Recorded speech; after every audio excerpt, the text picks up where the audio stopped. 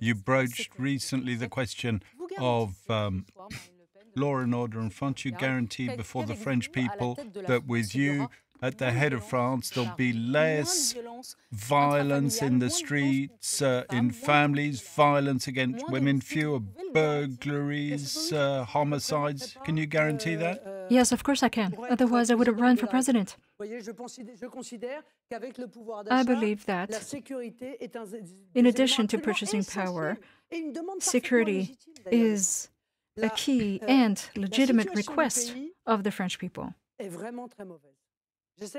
Our country is in dire straits, and I'm mincing my words. I'm being careful in terms of the terminology that I use. We are faced with barbaric behavior. Things are getting wilder and wilder everywhere I travel.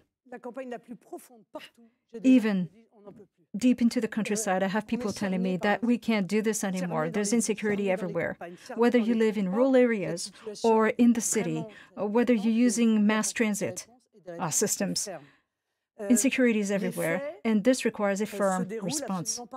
And this is happening across the board, all over France. People stealing gas, siphoning off the gas in your tank. People stealing sheep, standing sheep, live animals, or stealing the harvest from the farm, stealing fertilizers, anything available, anything that has value. Somebody will steal it. People are afraid. People are afraid to be stolen from, to be assaulted physically, and that is unacceptable. So there are two things that we absolutely must do. Number one, unbridled mass-scale immigration is a problem that we need to resolve, and I'm stating this very clearly. That worsens insecurity in our country, and this is why I want to suggest a referendum to the people of France. I'm sure that later we'll have an opportunity to discuss this. The goal being to radically change our immigration policy. The French should get to decide who comes to France, who stays, who leaves. We need to uphold the law and deport illegal aliens as well as felons and criminals. Secondly, we need to be firm. Of course, prevention is important, but we also need to be firm and tough on crime. In the area of justice, the French feel that because of a lack of resources, very often, there's no security. People are allowed to do whatever they want, so we need more visible policing. Law enforcement has suffered quite a bit from the contempt shown to them by your government, the doubts that you expressed regarding them. So they need to be equipped, rearmed morally and physically. They need you to show them some love. And we need to remind the people of France that it is thanks to law enforcement that we are able to live in safety and security. Also, when sentences are handed down, we need to make sure that they're actually served. Adjustments to sentences because of Mr. Birat, because of Mr. Dupont-Moretti. There should be. We need to be careful when it comes to adjustments to sentences. When the sentence is adjusted, it feels as though we're doing nothing. House arrest? That doesn't work. It's better to give a small sentence that is actually served than a longer sentence that nobody serves. They're doing it in other countries and it works beautifully. I think that we absolutely need to tackle the problem. Physical attacks on individuals are unacceptable. It's simply not okay to be attacked physically for no good reason. That simply is unacceptable. And this is why I cannot state this more clearly.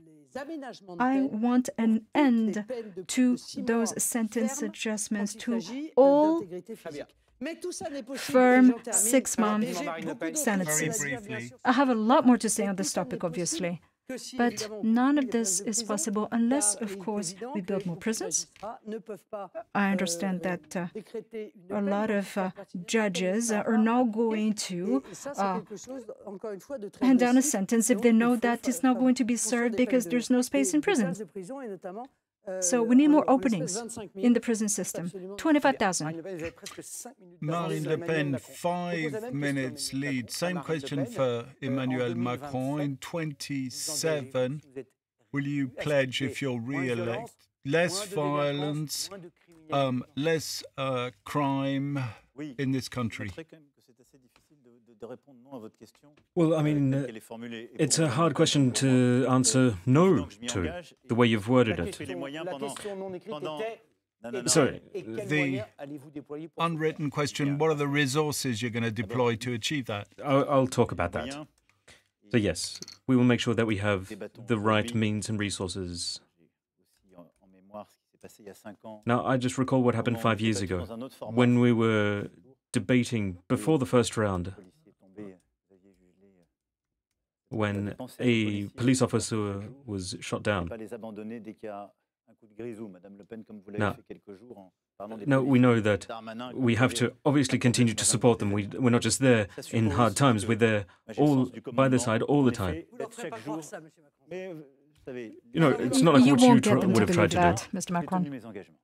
You know, I made promises and I've upheld my promises. 10,000 police officers and gendarmes, in addition to the ones we already have. And we don't do it just by tightening the belt, we do it by putting in the necessary means. And in addition to that, we also increased funding for the justice system. 30% increase over the past few years. So you said that we're going to employ more judges? Well, we're doing that. So we are putting means in place so that we can reduce petty crime, and we have reduced petty crime. The figures are there, statistics there to show us that all of the work that our police officers are doing on the ground is already bearing fruit. All of the work that we're doing to counter terrorism. There were 30-odd terrorist attacks that were foiled because of all of our fantastic work. Now, that is a topic that you've clearly wanted to avoid, but is something that we have made considerable progress on.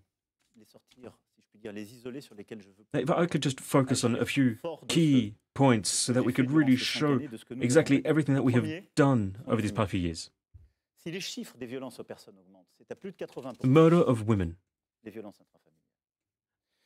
Predominantly something that occurs within the family, or within homes. But we have worked to tackle that.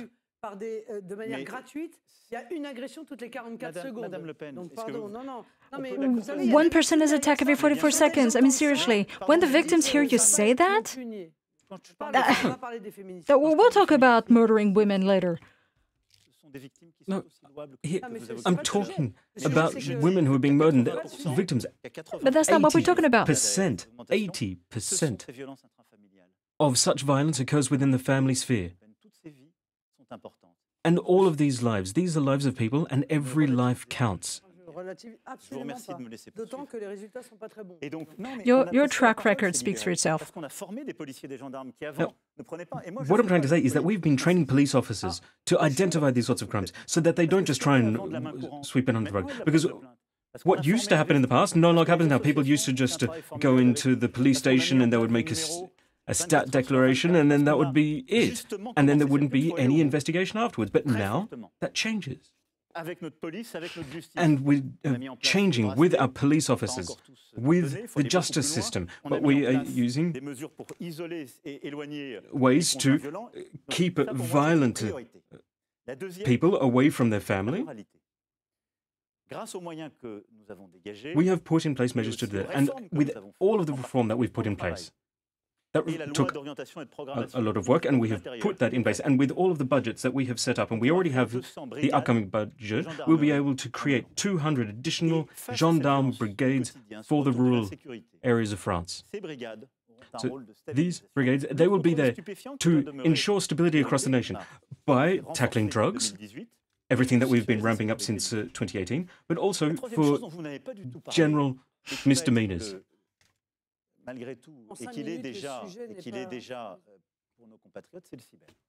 But there's another issue.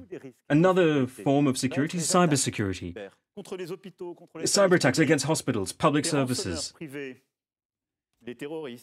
terrorists.